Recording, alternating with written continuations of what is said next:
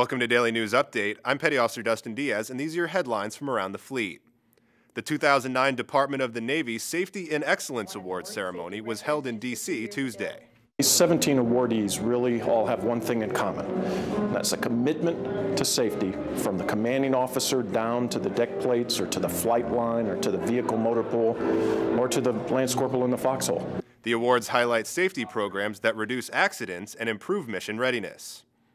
The Navy announced plans to select one Littoral combat ship design instead of two for FY 2010. This allows the Navy to continue the program despite budget constraints. This decision does not affect the construction of LCS 3 and 4. From Washington, I'm Petty Officer Dustin Diaz.